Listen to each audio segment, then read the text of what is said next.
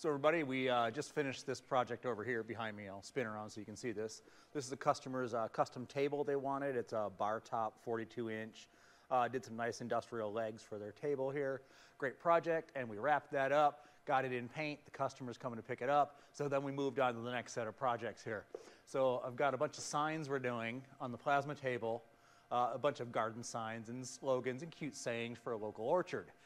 So we're sitting here running along, and all of a sudden the plasma table makes this rather explosive, grinding sounding noise.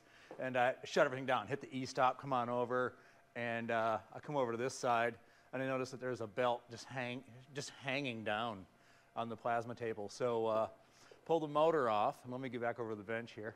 And the stepper motor basically had a problem. So let me get set up on the bench, and we'll go over the stepper motor and show you what came, and we're going to see if we can fix it. I don't know if we can or not, but we'll find out, because up until I fix it, that table's completely out of commission. So here's the motor off the plasma table. So we're going to play the Guess What's Wrong with That Motor game. So the motor runs, the motor turns, the motor spins, it functions perfectly fine. There's nothing wrong electrically with this motor.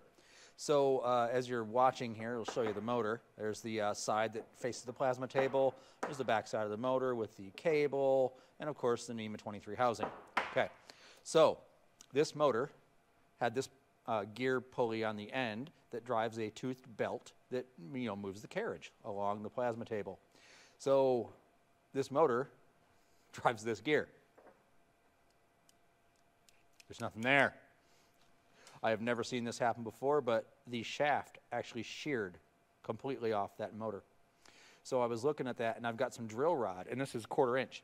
And I thought, oh, this should be easy. It's some drill rod, and maybe we can replace this. We'll find out what's going on. This is non-magnetic, which leads me to believe it's probably stainless. So I've got some stainless. I got some 303. It marked here. It says, wow, right? But that's really 303. Okay. So we got some stainless, but it's a little bit too large. It's in metric. I can't remember exactly what size it is, but it's a little bit bigger than this. So what we're going to do is we're going to take this motor apart.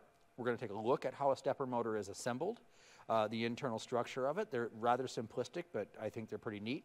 So we'll go ahead and take this apart, and we'll talk about the pieces that we have inside. While I'm taking these screws out, the difference between a stepper motor and a regular electric motor is that a stepper motor doesn't spin when power is applied. You hook up voltage, AC or DC, to a standard AC or DC motor, and it starts spinning. Right? Stepper motors are a little different. They have a series of windings inside. Those windings can aid in the speed of the motor as well as the direction of the motor, as well as locking it. You can actually freeze a stepper motor in place with the windings, and that's a normal acceptable thing.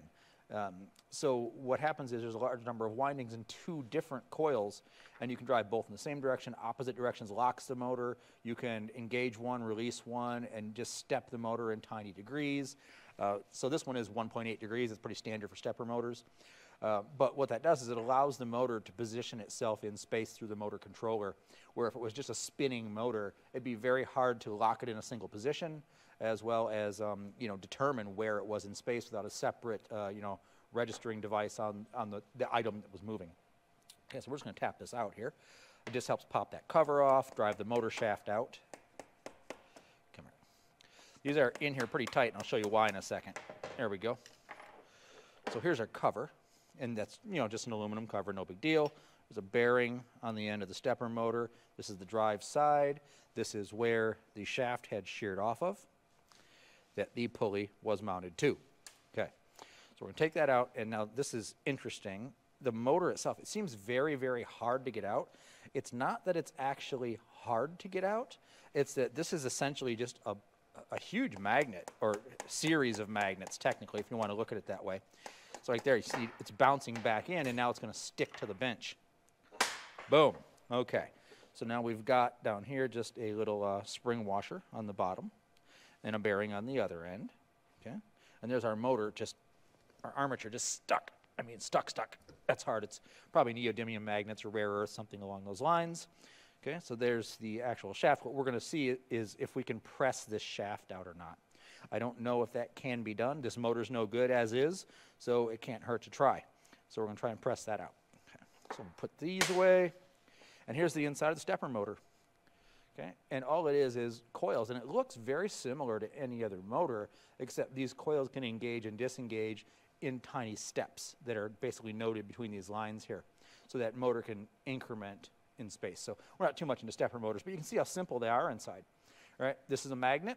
It's not electrically engaged, so there's no commutator, there's no anything in there that electrically connects the armature to the motor housing, which differs significantly from AC/DC motors.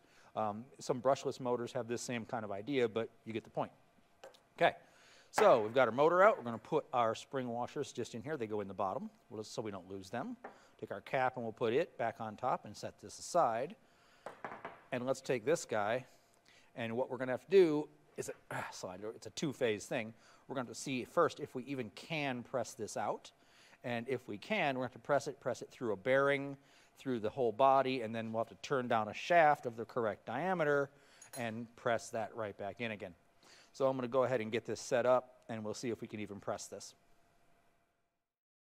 Okay, so here we are set up in the press, and you can see we've got our armature, all right, with the bearings on each end, and a piece of pipe that, you know, the bearings fit inside, so we have something to press into.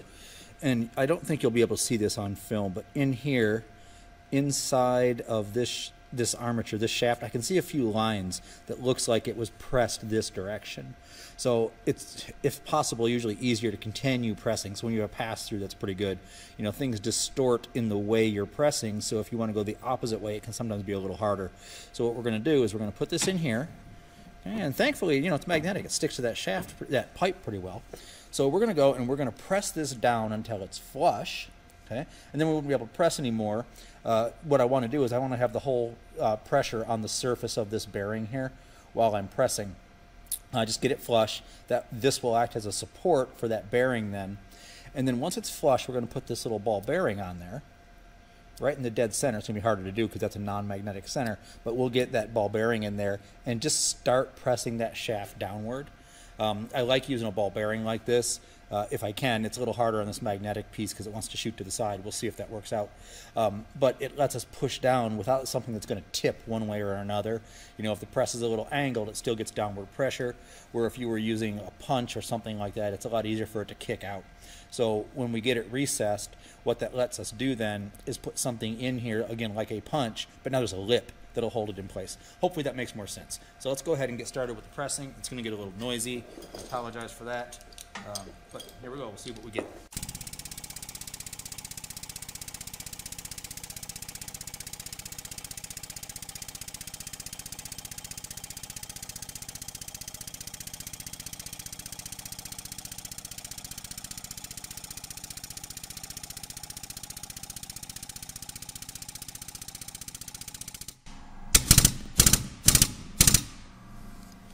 Okay, there we go.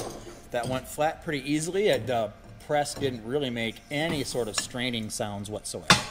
So that was a really good sign. Okay, now we're going to go see if we can get our ball bearing in here. With this being magnetic, I don't know if I'll be able to get that placed or not. So I'll grab a little cheater here. Got a little pair of self-clamping forceps, basically. So that lets me hold that bearing. I don't have to hold it, so I can get it up in the middle and get some pressure on there without my fingers being in the way. Whoops.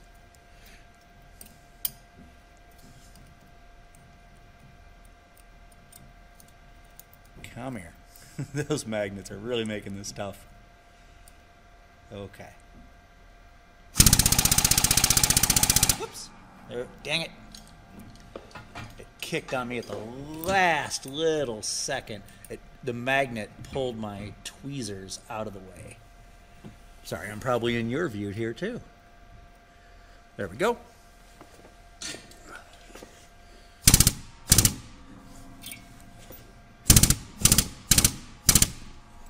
There we go. We'll release this.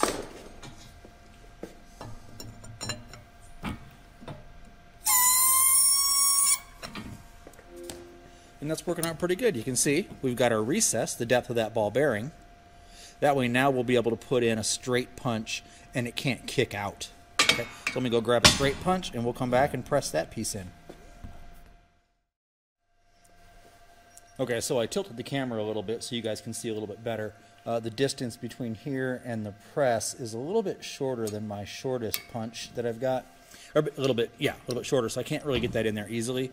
So what we're going to do is we're just going to step this up little by little.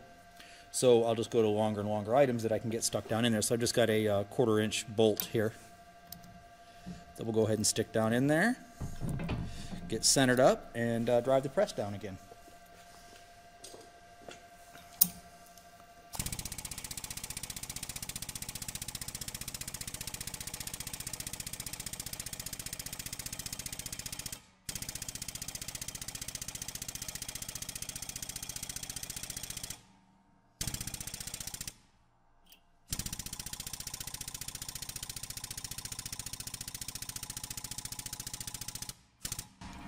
Okay, and now we should have our bearing completely free. Go ahead and relieve the pressure on the press, move our bearing, and continue pushing that through. We're not punching anything really. There's our 1/4 inch bolt. Our bearing comes free, just as we had hoped. Great, so now we can grab our next longer punch. Continue using bolts, but I don't know that what my 1/4 inch bolt supply is at the moment. I haven't gone and looked. Oh, we're just a hair shy. So we'll put the bolt back in. Now that the bearing's out of the way, we got a little bit more room. There we go. And we'll just press that back down.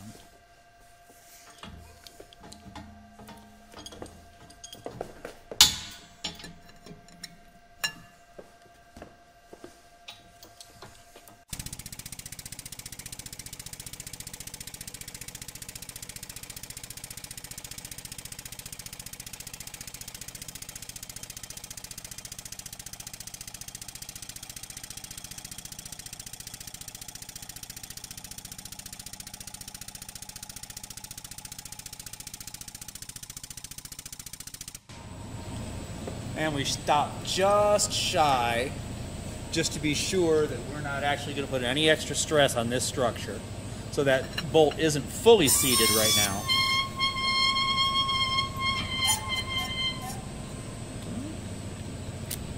Get that out of there. Now we should be able to fit our next longest punch in here. That should, once this retracts all the way, give us enough room. There we go. Perfect. And now this should be able to take us all the way through.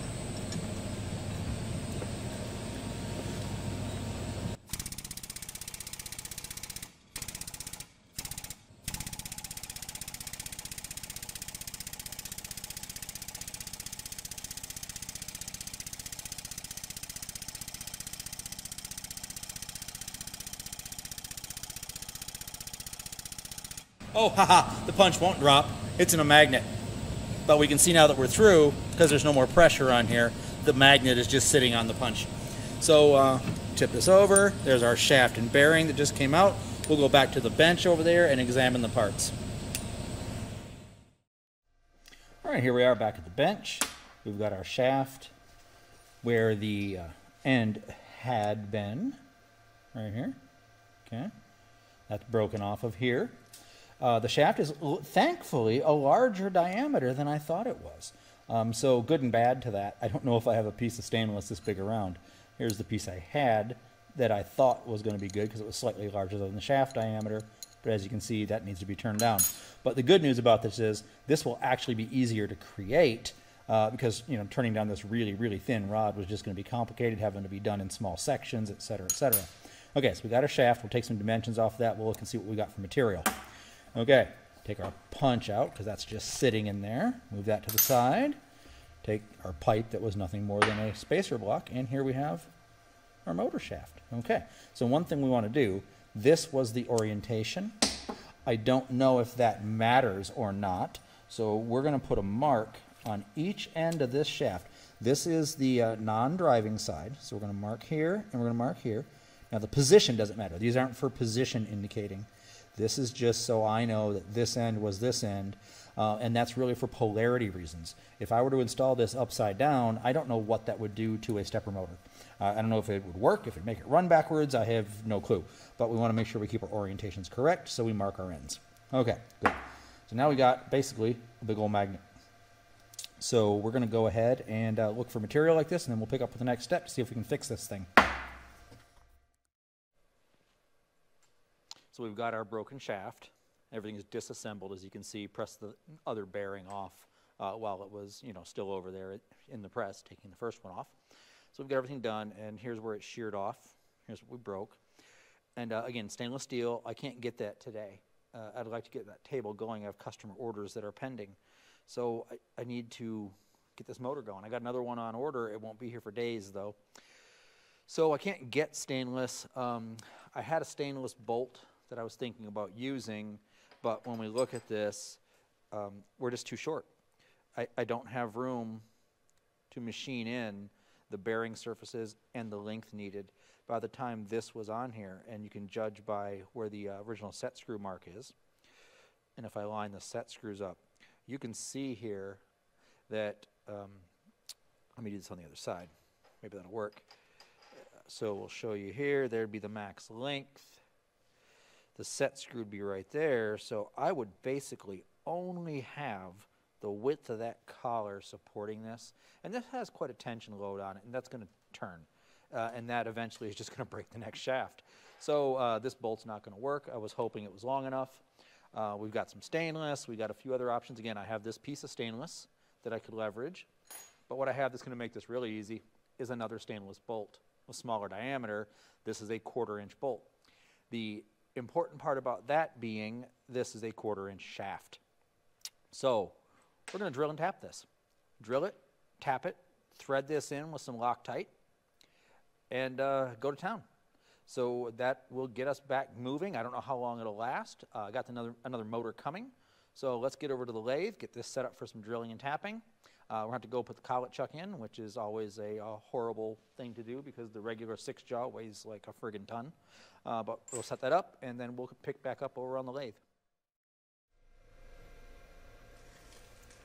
Okay, so this should be a pretty straightforward operation. All it is drilling and tapping one end of this shaft. So pretty easy there. It is stainless, so that's going to be kind of a pain in the butt. I hate tapping stainless, but it is what it is, right? So there's some ridges on here from where this was driven in, and so what we're going to do is we're just going to power up the lathe, stone these down to get them as smooth as we can, and before we put it in the collet to drill and tap the end that is currently in the collet. So let's go ahead and fire this up and clean up those ridges. And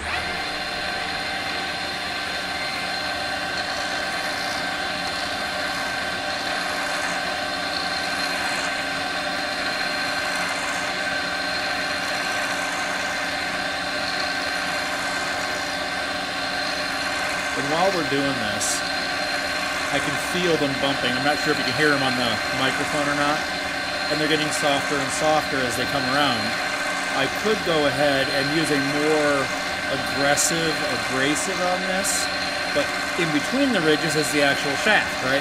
And we're trying to minimize any change in dimension because this has to be able to be pressed back in again.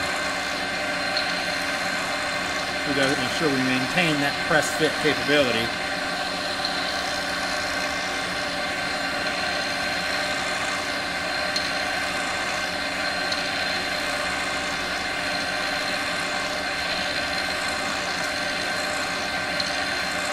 And the end up near the chuck is the only end we have to clean up a lot because it's the end that the collet will grab onto.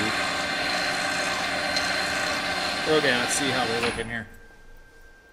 Oh, that's significantly better. There's still some ridges, but I'm afraid if we try to go any further, we're just going to reduce that diameter more than we should and put us in a bad spot for putting that shaft back in. So I'm going to go ahead and swap this around, get this back in the collet with the correct diameter collet for the body here, and we'll get moving with the drilling and tapping. Okay, so we've gone and double checked that our bolt that we're going to use is indeed 1/4 20. We've got our proper drill bit for a 1/4 20 threaded hole using a cutting tap. That's a number 7 or a .201 bit. So we've got that all set. We've got our tap lined up. This sheared off very, very cleanly, so I don't really need to face this at all. So we're just going to go ahead and do our center drill, tap. So here we go. I'm going to move over a little bit. And actually, you guys aren't going to get to see much from this position, so I'm going to reposition the camera just a second here.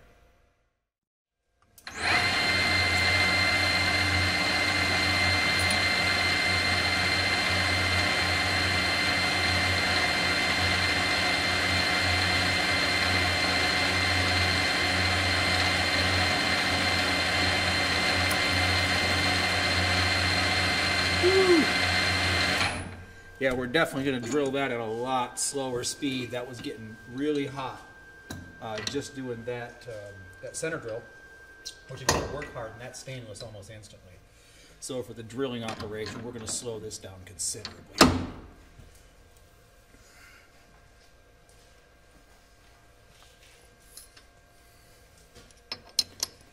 Normally I'd run drills about 800 RPM, depending on the size, obviously. But that's like my starting point. But I think we're going to come way down, even for this small drill bit, just to avoid work hardening that steel. And have to balance that between feed rate, work hardening, temperature, etc., etc. So we're just going to drop that down to 235 RPMs here.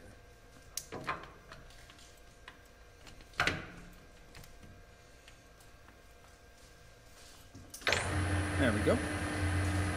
Get our drill up here.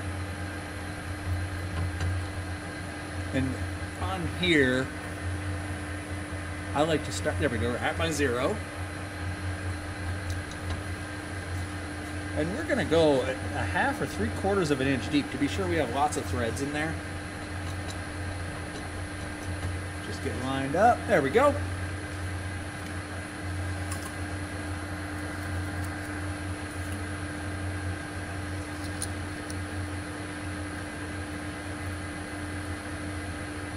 Ooh, that did work hard and like crazy from just that center drilling. There was a lot to break through that. So what we're going to do is we're just going to keep on drilling here. If the material's still hot, woo, careful, you see that? That chip? That's that work hardening happening in that stainless. You can see how hot that's getting. And this is just a high-speed steel bit, so you know it's not cobalt or anything like that. Just clear those chips often, keep the heat out of there as much as we can. Keep giving it oil. Let it cool. The drill bit, that is. I don't want to wreck my drill bit here. There we go. We're drilling nicely. We got past the work hardening. Excellent. Okay, let's clear that and do a little more cooling.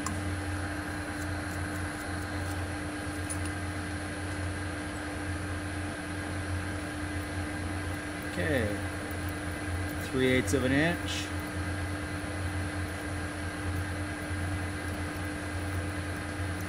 Coming up on a 1/2. There's a 1/2. We're going to go that 3/4 mark. We've got a nice spiral flute tap, so we can get nearly to the bottom of this hole, so that'll be good.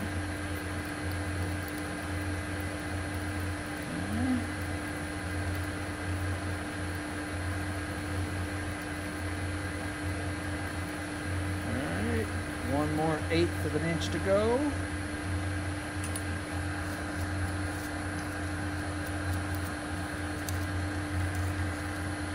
You know, a lot of these chips I pull off, but stainless steel chips come off so sharp. I don't want to touch those with my fingers.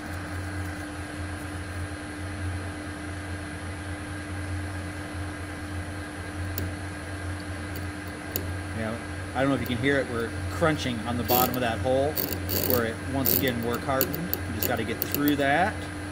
There we go, just pecking at it to get through. Whew. Not sure if you guys could hear that at all, but that was pretty crunchy. Okay, we're almost to 3/4 here.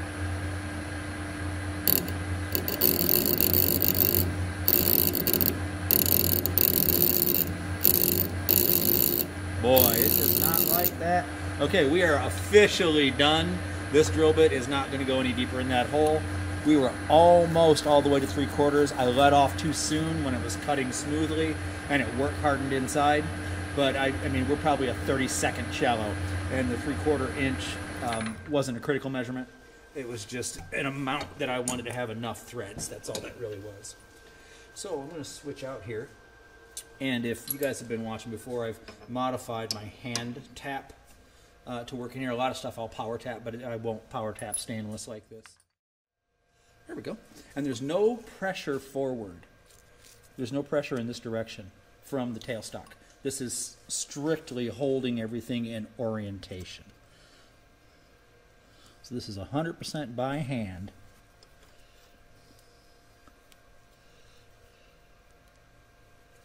That we're going to tap this. And yeah, it's tough in there.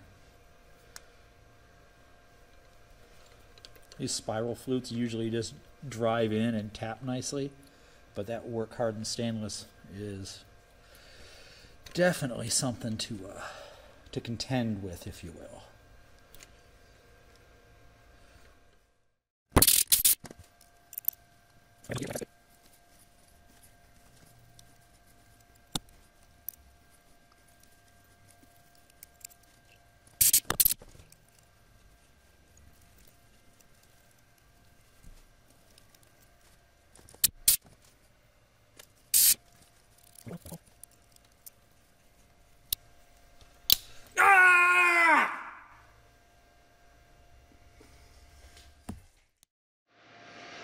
Well, here we go. We got our pieces, and we're about 1.5 thou too big on this, which is exactly what we want. So we're going to clean these up and heat this and see if I can just slide it in. If not, we'll put it in the press and press it in. Unfortunately, because I'll need like 5 hands in order to run the camera, heat this, press it in, the whole deal. I'm not going to catch that on camera, but all we're going to do is heat this part up. And, you know, you get about 1 thou for every 100 degrees, and we got about 1.5 thou, so it shouldn't be too bad in order to get that in there. So we're going to acetone these, make sure there's no oil inside. Go ahead, heat them up, and boom, press them together. So unfortunately, that'll be off camera. I'm sorry about that, but I really don't have another way to do it. If I had a cameraman and a helper, that might be possible. But all right, so I'll come back after doing that, and we'll see how it went. Guess what, guys? I solved my not enough hands problem.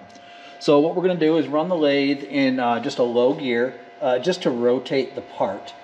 So let me see, we want to go X, Y, low. So we're just going to rotate the part while we heat it. Then when we get it heated, we're going to use the tailstock to drive the piece in. So I'll basically just hit the foot brake on the lathe to stop it. Hang on here. There we go. I went a little faster than that, I think. There we go. So yeah, we're gonna rotate this piece just so it heats evenly, hit the foot brake, and then boom, drive this in. So let's see if that works for us.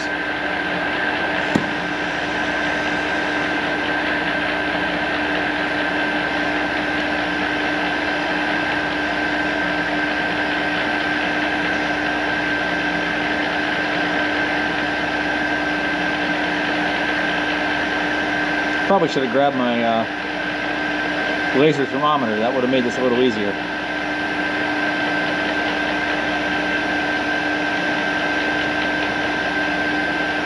But again, we only need to get it a couple 100 degrees. We're smoking. I'm saying that's got to at least be a couple 100. Stop. In you go. Oh, that went in well. Snugged up right away.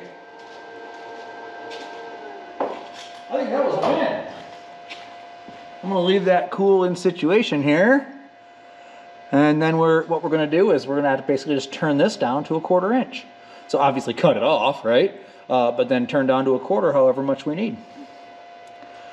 So I'll let that cool, and then we'll come back for the next step. All right, guys, here we are. All I did is take this over to the bench and just cut that with the cutoff wheel. And now we're going to measure our shaft distance. So we'll take the original shaft piece, we're just going to butt it up against where it used to be, and drive that in. Boop. There we go, and we'll set our DRO to 0.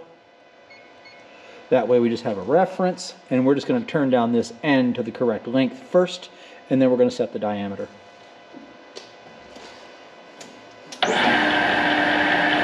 And we're going to put the lathe in a little bit higher gear.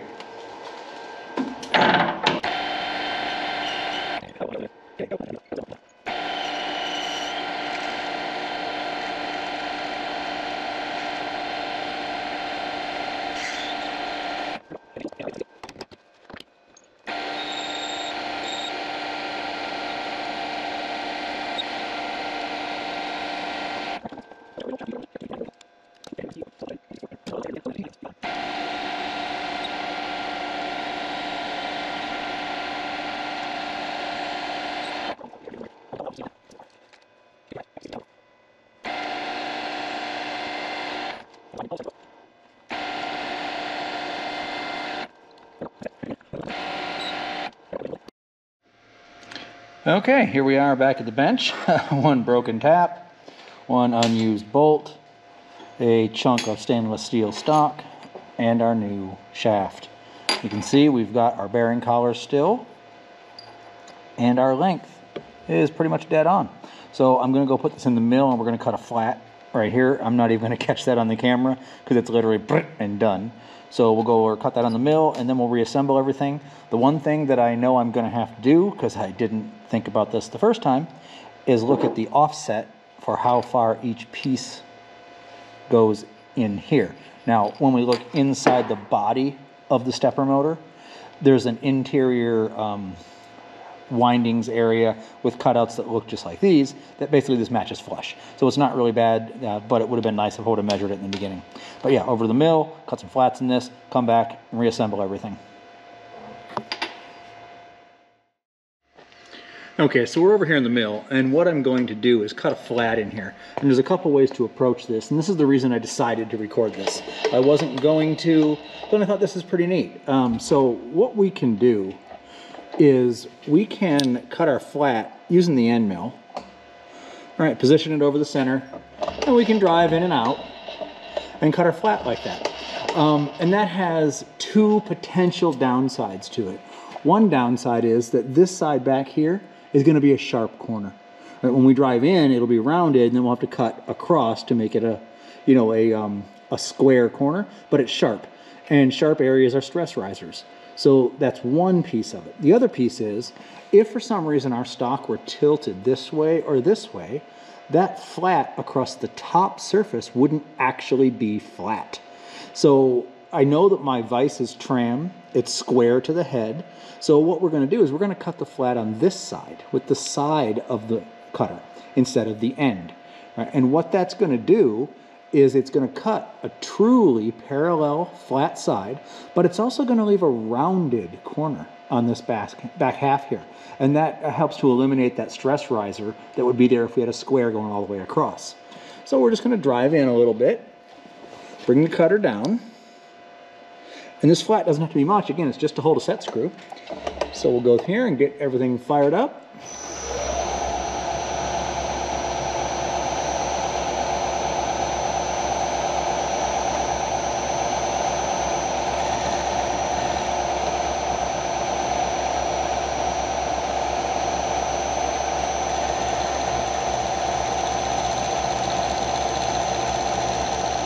And there we go, and you see our flat starting to emerge. We'll go right into the edge of our bearing seat. There we go. And we're going to come a little more. Give us just a little bit bigger flat.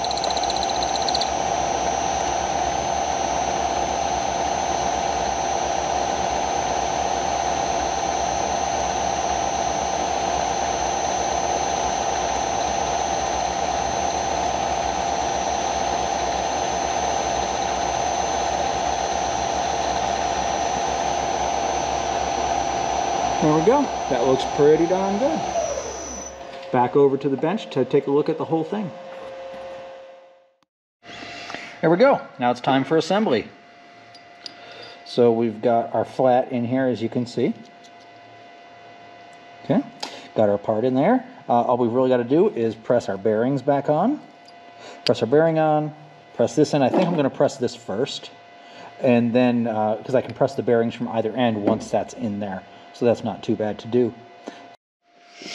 All right, here we are set up. Got our shaft just setting in the center. We have our support pipe to allow the shaft to press through.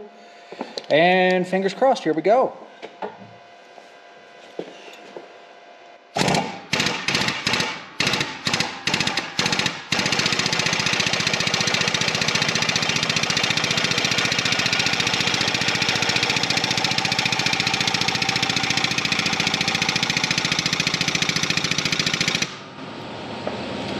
Alrighty, so we'll go get some bearings pressed in here next.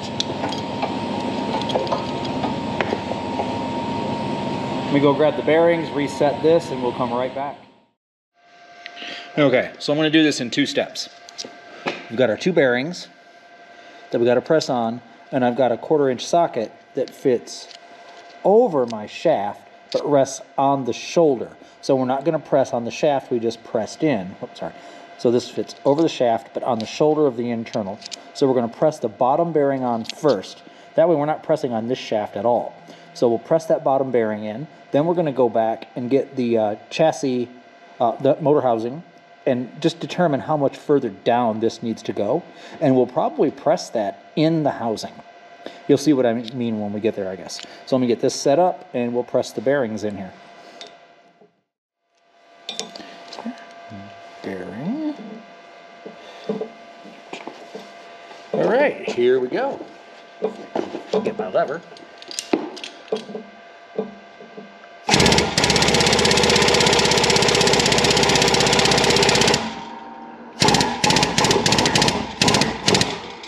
All right, there's the bottom bearing in. Okay, so here we are with the motor housing, and let's see if you can see inside there. See that internal grooves? The top of these need to be level with the top of this. So what we're going to do is we're going to drop this in, press it down until it's roughly level, maybe even a little teeny bit low, because remember we had those springs in the bottom. So we're going to just go ahead and drop this in here, get it seated all the way down. Okay, it's all the way seated. Now you can see we have further to go. And we're going to use a piece of pipe right over the top of that, just so we can watch what we're doing as we press that in.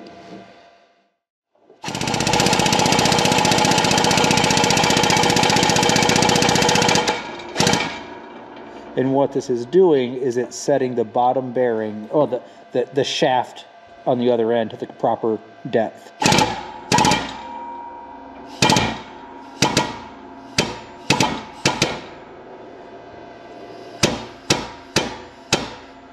Okay, let's open that up and take a look.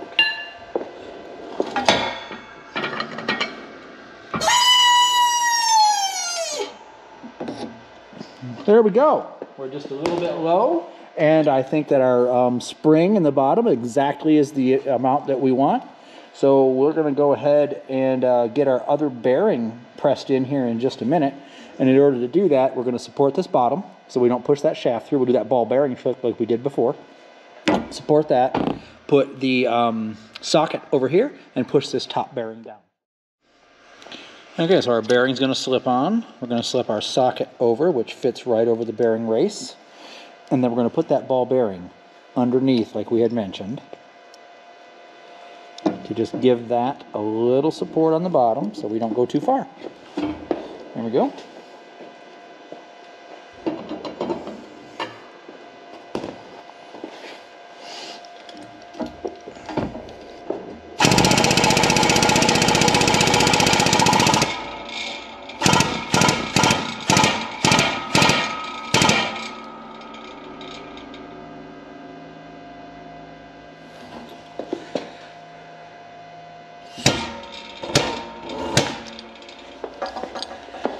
Go, take a look and see how we did.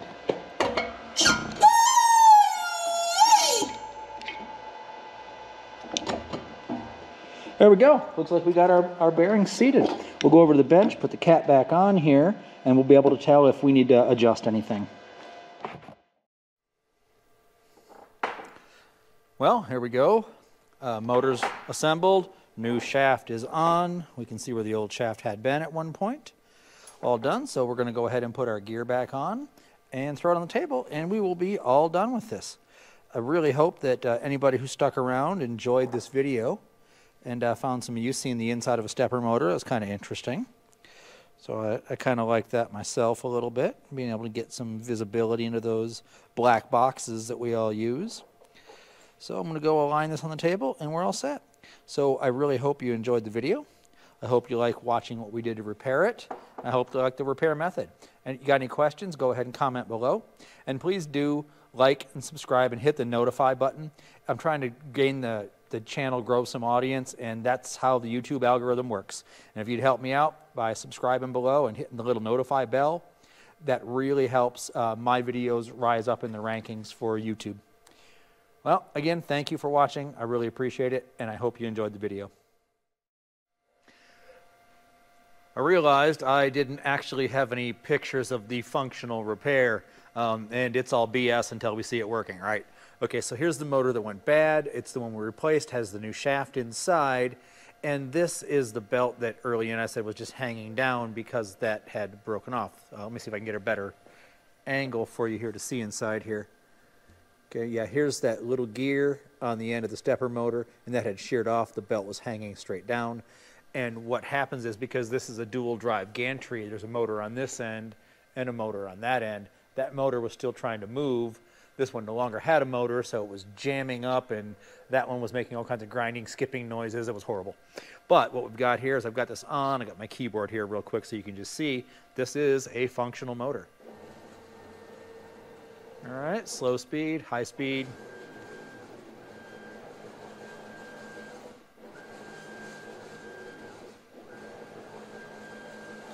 There we go. There's our repair. Don't know how long it'll last. I do have a new motor on order just in case, but the repair worked. So there it is.